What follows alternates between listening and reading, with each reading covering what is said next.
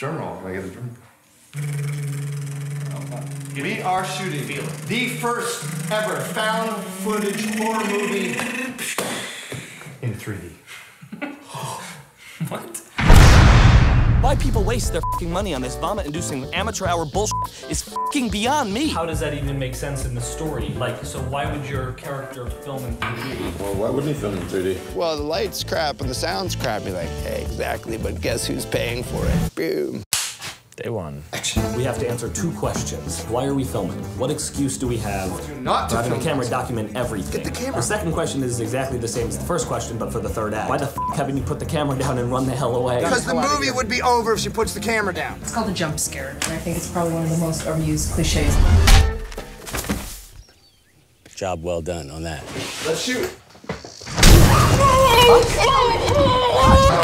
How you doing?